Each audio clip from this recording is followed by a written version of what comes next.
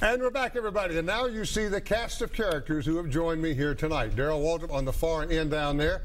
Not looking too much different than the last time you saw him, probably. Got a few more wrinkles, but otherwise, Darrell's looking pretty good. Got my hair cut today. And now, ladies and gentlemen, may I introduce to you Mr. George Shinn. George, don't let this guy over here, you know, rattle you in any shape, form, or fashion, because he's a loose cannon oftentimes, especially when that red light comes on. But we welcome you to News Channel 5 in the Middle Tennessee, sir. My pleasure to be here, Hope. Thank you so much for having us. Absolutely. And I know that you and Darrell go way back, but Darrell and I are kind of the welcoming committee for you here tonight. You just moved to Music City, and as I indicated in the comments earlier, you're a former NBA team owner, the Charlotte and the New Orleans Hornets. You sold that franchise in, what, 2010? Am I wrong? Thereabouts. 2000. Is that right? I don't remember. 2000 when? Seems like. Yeah. What's that number? Yeah, exactly. Yeah. 737. Sometime in 2000. Yeah. And now you have moved to enough. Middle Tennessee because there's some pretty good things going on here that you're going to get involved in. So welcome to the city. Welcome to Nashville. And welcome to our program tonight. And we're just tickled to death that you're in town. Thanks for having me. Yeah. Absolutely. So absolutely. What about... What are your plans? What do you think you want to do? What do you hope to do? What's coming up for George Shinn? I hope the best way to describe it. I've been very fortunate to, you know, going through the NBA experience was quite an experience for me, and on the team for over 20 years, close to 25, and went through a health issue with cancer. Right. And fortunately, I'm okay now and doing well. And but during that time, it was sort of a lesson to me that I needed to make a few changes, get my life in the right direction. Going toward the tail end of my life here, or autumn of my life, whatever you want to call it. I like to say the back nine. The back nine. The back nine. Darrell and I have been on the back nine for a while. But anyway, we decided to come to Nashville. I have a son that's in the music business and a younger son that worked for me with the Hornets, and I wanted to be near my boys, and so we picked this city because it was music, and that's what both my boys are involved in. My youngest is running or is playing role as the owner of the Sound Emporium. And we have a wonderful lady, Juanita Copeland, that's running the Sound Emporium, but we're doing a great job. It's been there for a number of years, got still the legends come there, and it's just a great show. My son, my oldest son, is lead singer for a group called Live. Which is a rock group. Yeah. And he lives here and just loves it. So, and we're close to the kids, so we came here primarily for that, and that I've been blessed in my life, and I've just felt like it was time for me to start giving back, and that's exactly what we're going to talk about one of the big projects that's on your radar screen. But first, I want you to connect the people out there with your friendship with Darrell, because you guys go back to Charlotte and to racing. I've been a fan of this guy's for years and years, and just always loved him, and I've tried to encourage him to get on Dancing with the Stars. Did you really? I don't know if you've ever seen him with the dancing. Have you ever seen him dance?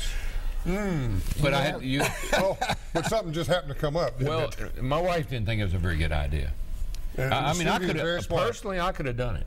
I'm pretty sure I could have made it on Dancing with the Stars, because I got some good moves. I would have paid good money to see that. I got some good moves, but my wife said that she thought that was not appropriate for me to do. So I think she's probably right. So I backed away. But yeah, but I've known George. We have so many mutual friends. Rick Hendrick, one of my best friends, one of George's best friends, and you know, I've been in Charlotte. I raced out of Charlotte my whole career. I went to Charlotte the first time in 1972, and on Hudspeth Road over there by the racetrack, and I've basically been there ever since. That's where my office in Charlotte is and everything else. So, but I've known George through the basketball team, Felix Sabatis, Rick, all those guys, that crowd. and I've known George for a long time. But I got to tell you a quick story about George. I didn't know he was in Nashville, and he called me a few weeks ago, maybe 3 or 4 months ago, and asked me could I help him get a car. And I thought, okay, George, I'll help you get a car. And you didn't even put your name on it. Yeah, but here was the deal.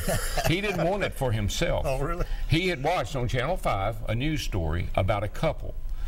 You remember that? I remember that you remember that story? I do. The woman was working 2 jobs, and her husband got hurt on the job, and he couldn't work, and had kids, and she had a wreck in her car and turned over, and I guess it was a ditch, and spent a whole night upside down in the car and almost died.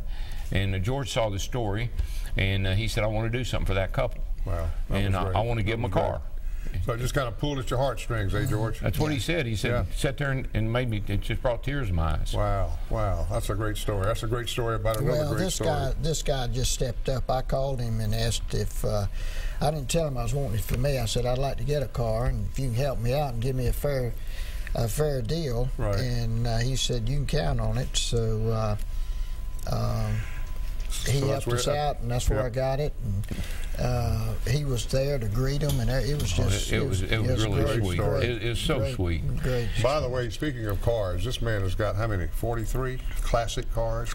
I'm talking classic cars. Well, probably 50. 50. I'm sorry, I shortchanged you. I didn't mean to. Well, that's all right. No, that's fine. That's fine. So about 50.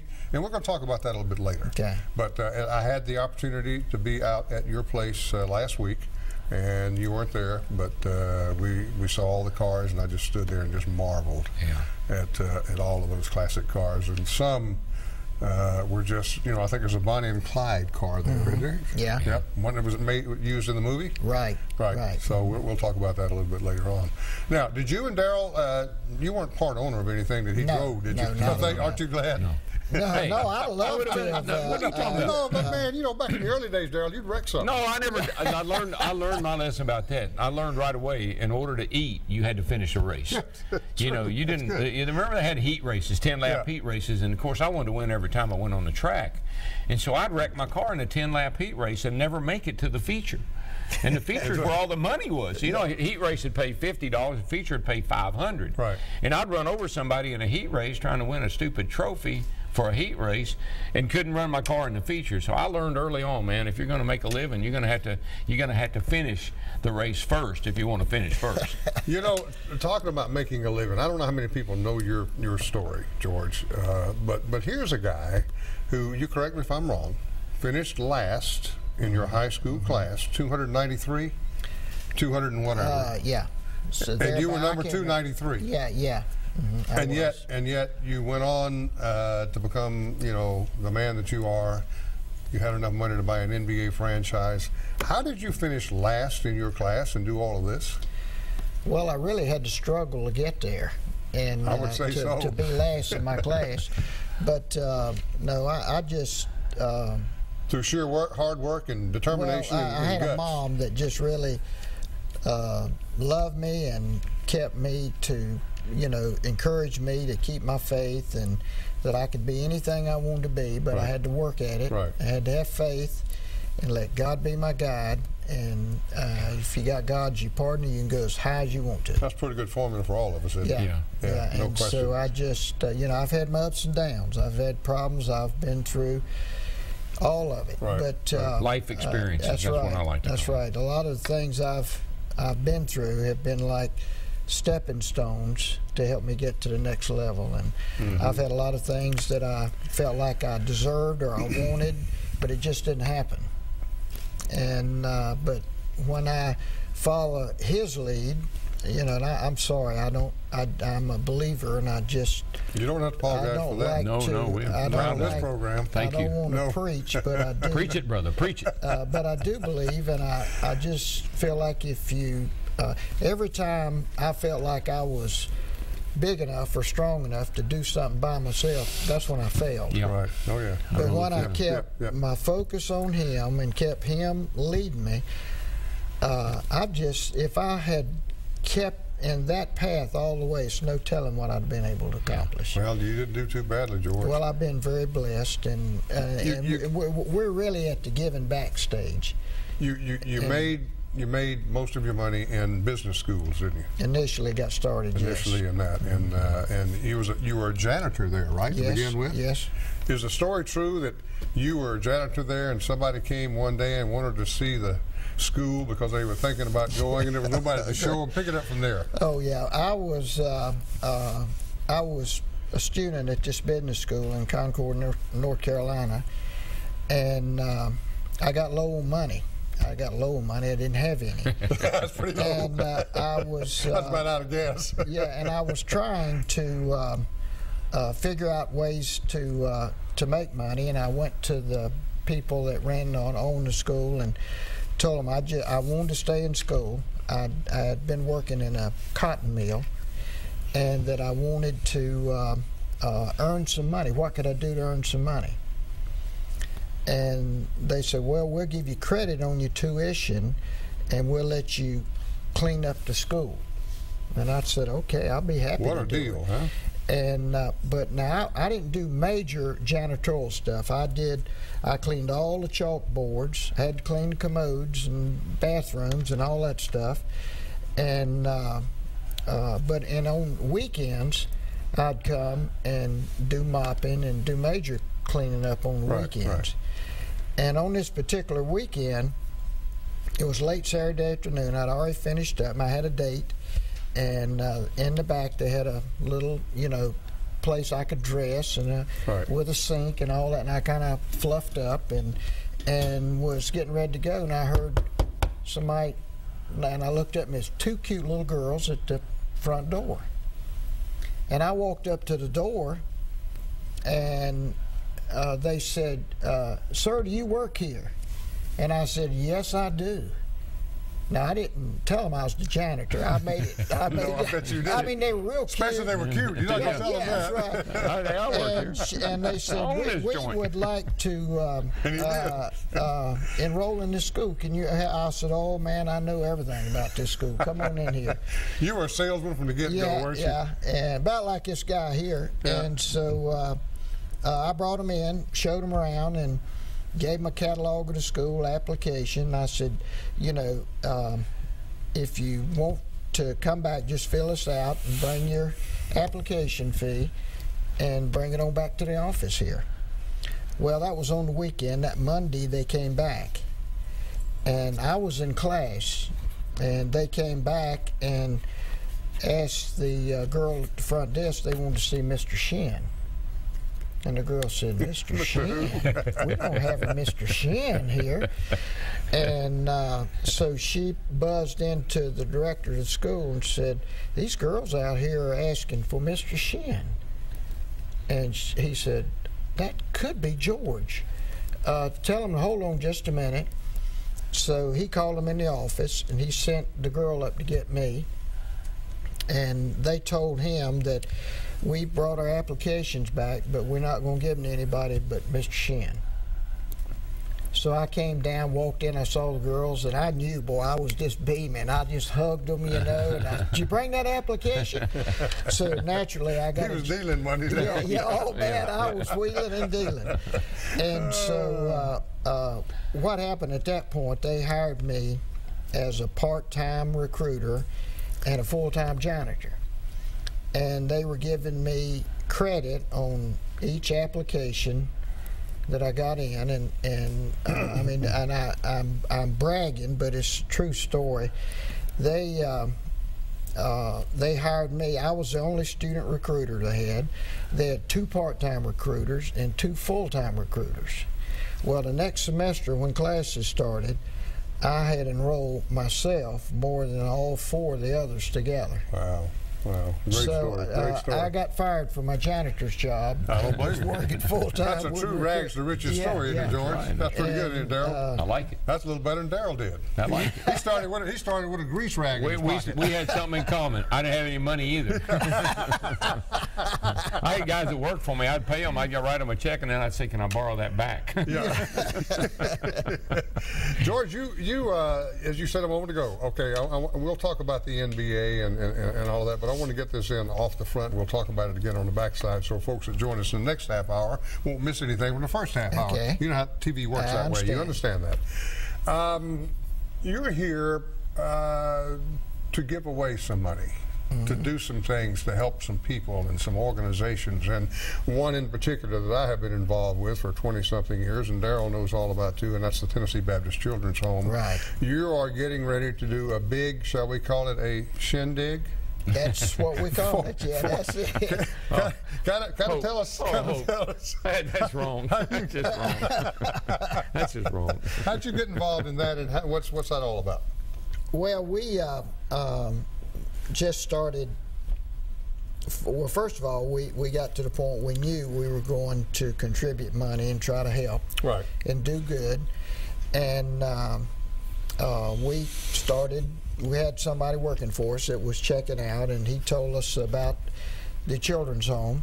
So we went out and visited, and I'll just be brutally honest. My vision of a children's home was one with a dorm that loaded with bunk beds and that community shower and all that kind of yeah. And I was so impressed with what they do and how they take care of these kids. We visited, and they've got homes that they have adults, male and female, husband and wife team, that live in those homes and take care of these kids like their own. And right. Some of the kids are theirs. Right. And they're different types of kids, they're different races, colors, everything. And it just, we went through and they were doing homework together, and just, they were like a family. They were just, and I said, man, this is great what they're doing for these children. And you wanted to be a part of that. I wanted to be a part of it, and so we talked to them and said, let's see what we can do to help you. Right. And we can contribute some money to you, or we can put up some money and have a big fundraiser. And we've got fundraiser set up for October the 12th, and the Whites are going to perform. October the 18th. October, you know what I said? 18th. 18th. Yeah, it's all right. 18th. Okay, October the 18th. Maybe we'll do it the 12th and the 18th. Okay, no, it's the 18th. My wife will have a heart attack if we do that. Yeah. No. But, rehearsal will be on the 12th. Show will be on the 18th. I like that. But anyway, we've got the Whites that's going to perform that night, and the Whites, Sharon White is Ricky Skaggs' wife. Right. Ricky's a good friend of ours, and he's going to try to be there. yeah, he said he would be there, and that he's coming off of a tour that day. Well, I happen to know that there's quite a list of Middle Tennesseans that are going to be there for that. Yeah, well, we're looking forward to it. And I understand it's just taken off, and we got some of the representatives here from the children's home, and maybe they've got something to add. They're doing an incredible job. Well, you got Todd Pendergrass and Jeff McGinnis, all of those guys who are helping. I'm involved in it. Darrell's involved in it. Vince Gill is lending his support to it as well. So it's going to be a great night, and folks will be hearing more and more about that, but it is October the 18th. Right. It's going to be at your ranch, and you're out in Leapers Fork. Well, or close to Leapers Fork. It's Franklin. It's on Carter's Creek Pike. Yeah, right. We love it out there. Yeah, isn't it great out there? We just love it. Beautiful. It really is. I got to take a break, folks. We'll take a breath. Folks, our phone number. Darrell, what's our phone number? 737-7767. Thank you. And we will return, everybody, right after this. 737-7767. Hope to see it.